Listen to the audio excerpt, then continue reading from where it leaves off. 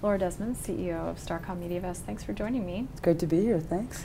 Let's talk a little bit about sort of the evolution of media buying these days. What is it that clients really need to understand, and what are they still missing with regard to cross-channel media buying and also performance measurement, which is so important? So I think the first thing is, about a decade ago, most of the sophisticated marketers really started to understand that media was evolving so quickly that they had to think of their media departments and their media companies much more as just buyers and investors of their media. They needed to think about them strategically, understanding consumer insight and data, understanding how to put communication plans together. A lot of marketers several years ago began to understand that how you reach a target is as important than what you say. And many marketers today would say, for the future, how you reach them and how effectively and in the right experience that you reach them might be even more important than the pure messaging itself. So this business has come a long way and it's evolved. What we're really talking to our clients about, and that includes P&G and Coca-Cola and Walmart and Microsoft, is that you need to now understand cross-channel experiences, how consumers follow content and brands from screen to screen. Our research shows that adults interact with screens 90% of their time when they're using media. That's a remarkable figure.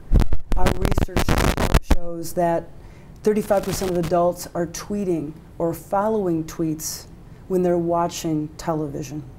So we really want to get to the basics of how to think about cross-channel measurement from the standpoint of across all screens at the same time.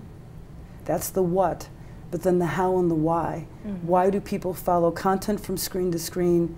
How does each screen and each channel amplify a story or a conversation and continue to build effective awareness and purchase intent for these brands? And you've dubbed this the experience, right, which is so important. Yeah, we have moved to a strategy and positioning at SMG around human experience, and we believe that we're entering into the converged marketing era.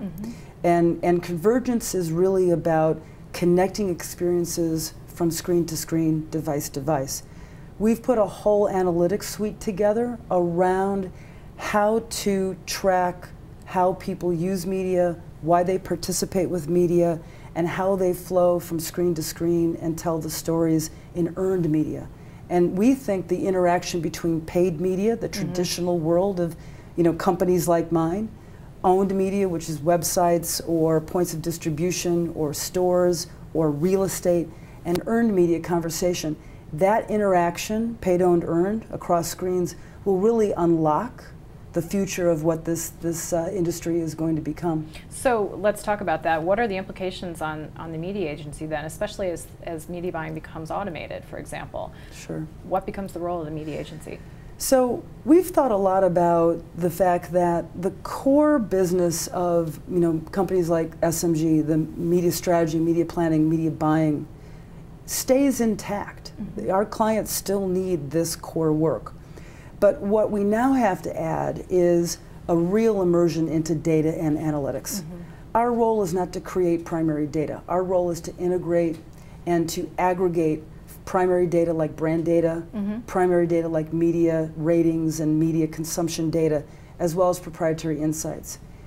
There's a lot to be said about big data and everyone needs to mine and know data. That's all true, but the truth of the matter is the key to targeting and optimization across channels is to really integrate brand, media, and proprietary consumer insights together. That's a big bet we're making. So you're partnering with a lot of companies to enable this, is that correct? Absolutely. One of our core principles is that as the consumer changes and as they are moving faster than any media company, digital company, any client, we've got to be prepared to partner with companies who have best-in-class technology, resources, proprietary point of view, proprietary research methods in order to keep pace. And so we're very happy to partner with companies that have a similar open source approach. These partnerships, in our view, are a key to this new era because I think the issues of the digital global marketplace are incredibly vast and large, and they're moving at pace that would daunt anybody. And so we think partnerships are a way we can move faster. So Share This, ComScore, those are some examples of the companies you've partnered with thus far. So we've partnered with Share This to create a social quality index, which changes the way we evaluate TV programming and publisher content. We want content and programming that includes conversation and tells stories in a different way than just the rating or the audience it secures. We've partnered with ComScore to do a first of its kind global digital, online, video, mobile, social data measurement. ComScore is very much an up-and-comer in this space. They are extremely flexible to work with. We like ComScore a lot, and we think that's going to advance the industry, which has been dominated up till now by Nielsen. We've partnered with Twitter. We released with Twitter the first of its kind landmark deal about 6 weeks ago, where we'll be co-creating product and technology with Twitter in mobile tweet surveys, the first of its kind, where we'll survey people and their attitudes in real time. A social TV lab, where we're going to co-create a lab to understand how people use social as they're watching and participating in television. And then we will have access to their API and source code, and their data around consumers will fuel our modeling systems as well as our TV, as well as our media planning systems too. Let's talk about the Twitter partnership for a minute. For a long time, advertisers and agencies looked at that as an experimental sort of area. Is your decision to partner with Twitter in such a broad scope indicative of real belief in what Twitter delivers for marketers, or is it a hedge against the hope that in the future Twitter actually the audience will continue to grow and it will continue to be a platform for real branding? Well, there are some watchers, especially in the Valley, who commented that the SMG deal with Twitter really validated Twitter as a global advertiser and consumer medium.